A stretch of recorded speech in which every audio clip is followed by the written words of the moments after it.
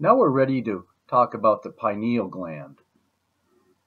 And it's got an interesting name because if you see here up on the top of the screen, pineal gland, the first four letters spell pine, and it was actually named when the early researchers thought it looked like a pine cone, a small pine cone. And we'll look at an actual structure here in just a second.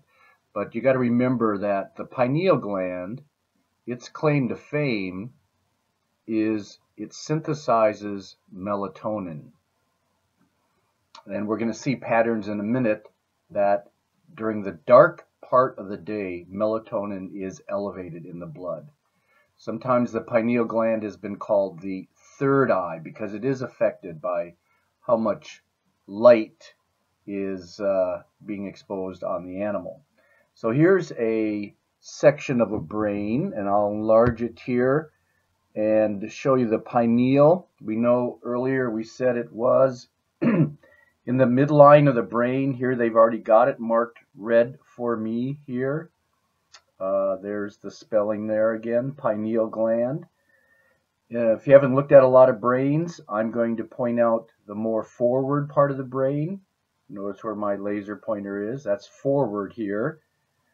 And so the front of the face would be up here of this person, and this is rear here. And the pineal gland is always on the midline of the brain.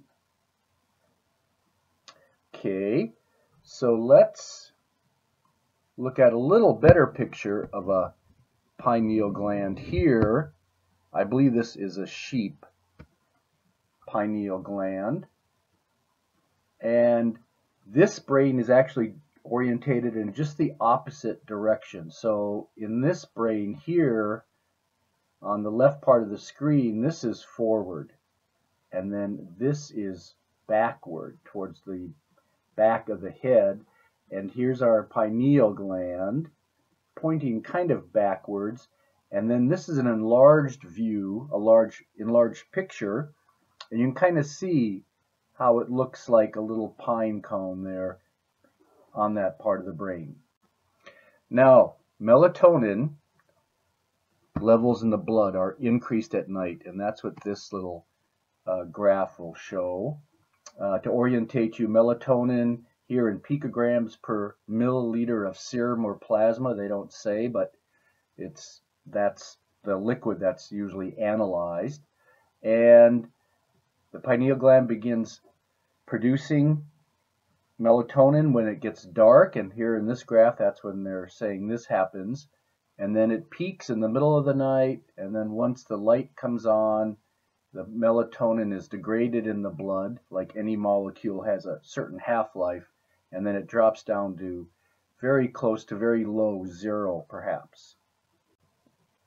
Here's another figure that shows melatonin levels, and it's a very interesting depiction because this happens to be sheep. It's hard to find data on dogs and cats, and well, horses would be easier, but this one has the same designation here, plasma. So notice the last one, I said plasma or serum. This one does say plasma melatonin, picograms per mil.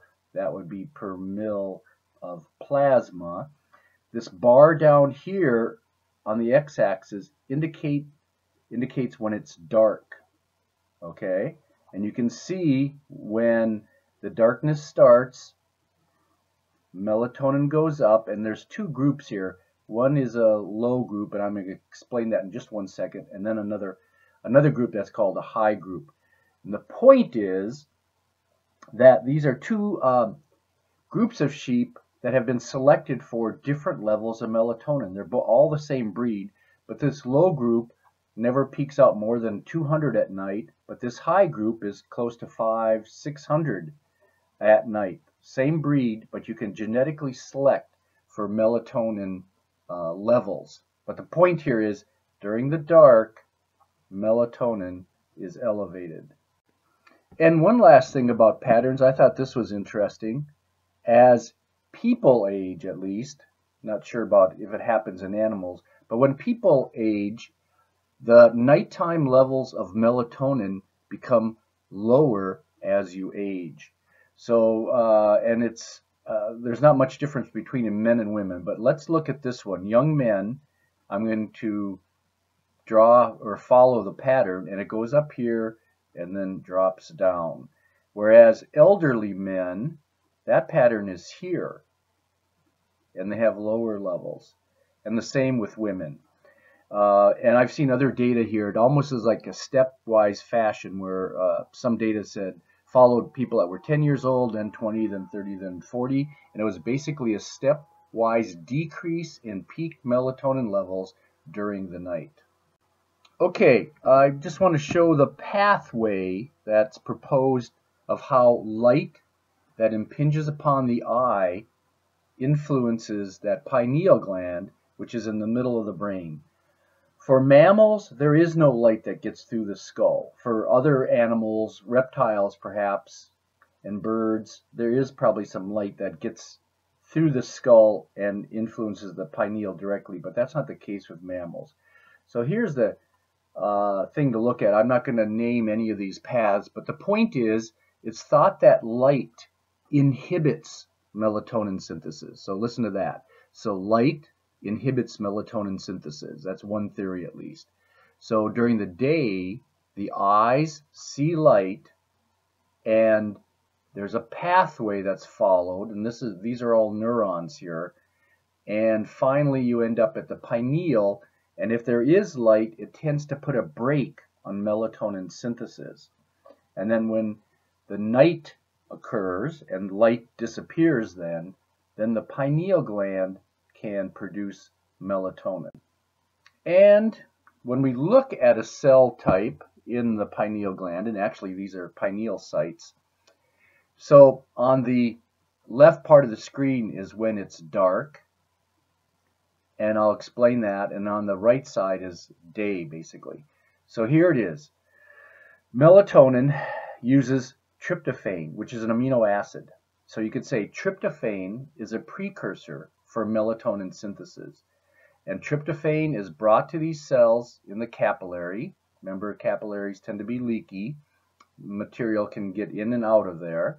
And so tryptophan goes through this pathway. I won't name it all, but you might have heard of serotonin. That's a brain chemical.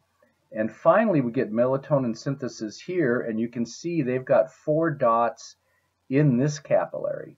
And this is what we've already discussed, is an endocrine organ, where a cell makes a hormone, it diffuses out into the blood supply and is carried to some distant organ.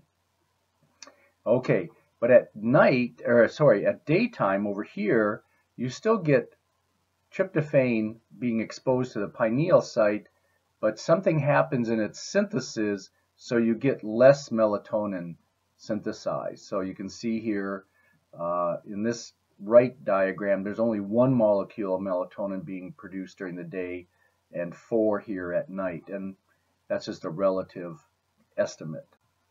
So now let's do a little histology of the pineal gland. That means it's been taken out and stained and processed and cut into very thin tissue slices. And then you look at the material, in this case, under the light microscope. And I just want to show, this is a very enlarged view, of course, but pineal sites, I didn't spell that out before. If you want to write that down in your notes, there's the spelling, pineal sites. Sites always mean cells, so these are cells in the pineal gland. And then there's this thing called brain sand. And this is interesting, in humans at least. As humans age, the pineal gland tends to become more calcified, and it shows up histologically as these little dots or blobs. Other cells are called interstitial cells, and then of course there's blood vessels that have to carry material to the pineal gland and then carry melatonin away. So let's look at a little closer view of the brain sand, or sometimes called pineal sand. And this is a high power view versus the last slide. So this is very close up, probably maybe 800 to 1000 magnification, and you can see these areas of calcification. And this text refers to that the sand or calcified material is an excellent radiological marker. So therefore, in an older brain, if you do a radiograph or an X-ray, you might want to call it, then you should be able to point out the pineal gland versus other tissue, other brain tissue that wouldn't show up as well. So here's a human brain that has a calcified pineal gland, and right in the middle, get my pointer going here, I always said the pineal gland is on the midline of the brain. It's called the mid-sagittal line, medial line, and I'm going to encircle the pineal gland. There it is. So this is an older individual. Actually, the amount of calcium almost looks the same as in the skull here on either side of the slide. So now my picture here is, I have no care about the brand name, but I wanted to point out that sometimes people will buy melatonin. You can find it in drugstores and probably grocery stores, and it's supposed to be a sleep aid as they're advertising here. Remember, melatonin is higher at night, and one of the theories, in humans at least, it helps with the wake-sleep cycle, also thought to be involved with jet lag, and with some animals, and in fact, since horses are one of our companion animals we deal with, melatonin is thought to help control seasonal breeding. When we get to reproduction, we'll be talking about how horses are what's called long day breeders. As they feel the days getting longer and the nights getting shorter, then they tend to start their reproductive cycles. And just as a contrast, it's interesting, sheep are short day breeders. They tend to start their estrous cycles because they are seasonal. That means sometimes they're not having estrous cycles, but when they do start their estrous cycles, they get stimulated by longer nights, short days. So they're called a short day breeder. And in fact, in sheep, you can feed melatonin because it is orally active, and actually fool the sheep to think the nights are getting longer and all you're doing is feeding melatonin, but inside the animal it doesn't know what actually is going on. Let's end there for this lesson.